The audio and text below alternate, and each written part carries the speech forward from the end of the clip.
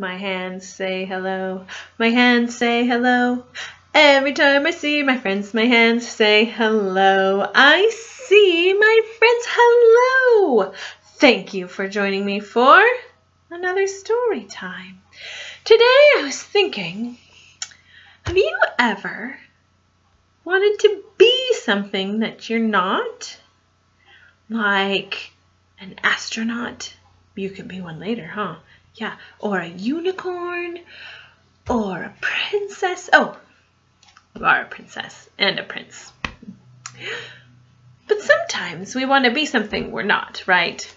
Not all the time, just sometimes. Well, in today's story, my friend Jeremy gets to be something that he wasn't before. It is called How I Became a Pirate by Melinda Long and David Shannon. How I Became a Pirate.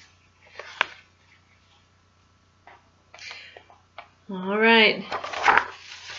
How I became a pirate. Let's see how Jeremy Jacob became a pirate. Pirates have green teeth, if they have any teeth at all. I know about pirates because one day I was at the beach building a sandcastle and minding my own business when a pirate ship sailed into view. I knew what it was because its flag had a skull and crossbones. And because I could hear the pirates singing, "Hey ho, blow the man down," and they were a little off key. I tried to tell Dad, but he was busy putting up the beach umbrella. I tried to tell Mom, but she was busy slathering my baby sister with sunblock. So I went back to my sandcastle, but I kept my eye on the pirate ship. By then, they were rowing to shore. When they landed, the head pirate climbed out of the boat and yelled, "Ahoy there, matey! Be this the Spanish Main?" "No," I said. "This is North Beach." "Shiver me timbers," the pirate said. "We must have taken a wrong turn at Bora Bora." Oh dear. He walked around my sandcastle and he looked at the boat and he yelled back to his crew, "He's a digger, he is, and a good one to boot." "A good one to boot," the others agreed. "What be your name, matey?" the head pirate asked. "Jeremy Jacob, sir," I told him. "Well, Jeremy Jacob," he said, "you're looking at Braidbeard and his crew. We've been needing a digger like yourself. We've a chest of treasure to bury." "Hey, treasure!" the others shouted. "You're coming with us," Braidbeard told me. I didn't think Mom and Dad would mind as long as I got back in time for soccer the next day. Should you go with pirates, even if you're going to be back for soccer the next day? I wouldn't go with pirates. Must be a pretend story. And that's how I became a pirate.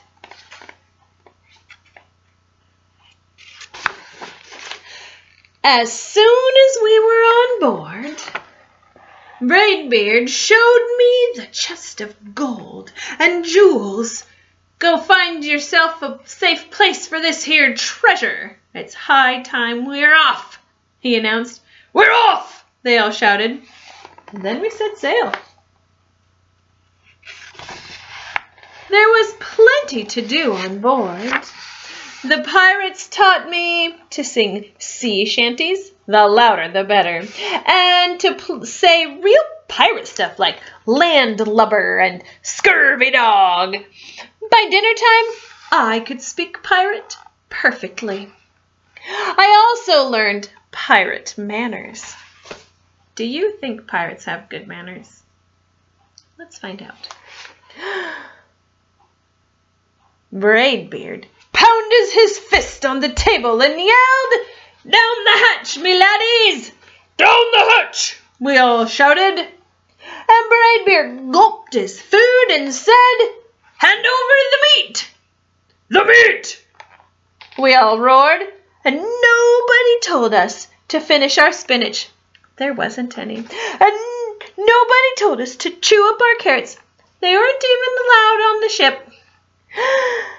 And we talked with our mouths full, and nobody said please or thank you. Do you talk with your mouth full? After dinner, I tried to teach the pirates to play soccer. Braidbeard kicked the ball and yelled, "Arg, soccer! Arg, soccer!" the crew yelled. Then everybody dove for the ball at once, and it rolled right off the deck. "After it, me hearties!" Braidbeard commanded. "After it?" we all whispered.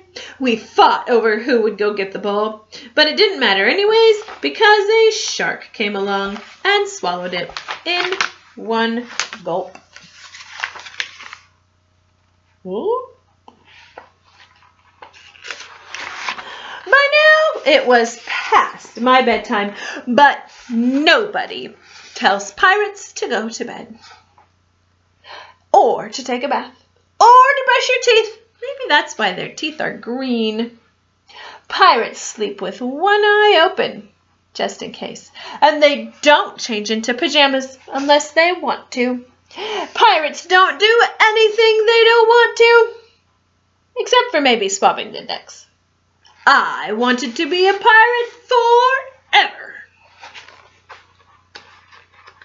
Doesn't have to use please or thank you, doesn't have to eat any vegetables, doesn't have to brush his teeth, doesn't have to go to bed. But then, when I found out what else they don't do. When I couldn't stay awake any longer, I asked Braidbeard to tuck me in and read me a story. "Tuck you in?" he bellowed. "Pirates don't tuck." "No tucking!" the crew cried. And the only thing they had to read was a map. "Don't you have any books?" I asked. Braidbeard looked confused. Books? I didn't even bother to ask about a goodnight kiss. Does he like it now? Does that look comfy? They don't brush their teeth. Do you think he has bad breath? It wasn't easy to fall asleep without a story, but I was finally dozing off when a storm broke. Thunder boomed and lightning flashed, and I tried to hide under the covers as waves slammed up against the ship, but I kept falling out of my hammock. I couldn't find anyone in the cabin. They were all on deck. "Lower the sails!" Braidbeard shouted. "Batten down the hatches!" Everybody ran around, yelling and lowering and battening, and nobody had time to sit close and tell me it would be over soon. Nobody even noticed me. I decided that I didn't want to be a pirate anymore.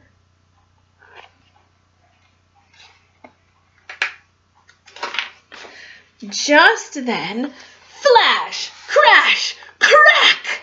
Lightning hit the mast and split it right down the middle. "What'll we do now?" yelled one of the pirates. "We'll have to turn back," called another. "But the treasure!" hollered Braidbeard. "Where will we bury the treasure?" I stepped forward. Maybe I know. Oh, maybe I can help, I shouted over the wind. I think I know the perfect digging spot. When the storm was over, we rowed back to shore and buried the chest. We drew a map so we could find the treasure again, but I don't think I'll need it. Jeremy Jacobs' backyard. Where did they bury the treasure? Do you have treasure in your backyard? After that, the pirates repaired the ship and got ready to set sail. Before they left, Braidbeard handed me a flag and said, "You make a fine pirate, Jeremy Jacob. Guard that treasure well. We'll be back to get it soon enough." "Soon enough," the crew repeated. "And if you ever need us," Braidbeard added, "just run the Jolly Roger up yonder pole." "Yonder pole," the others shouted. "And maybe I will. But not today." Not today. I have soccer practice. I wonder what the name of his team is.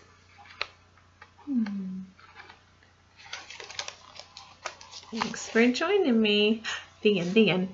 The end, the end. The end, the end, the end, the end. The end, the end, the end, the end.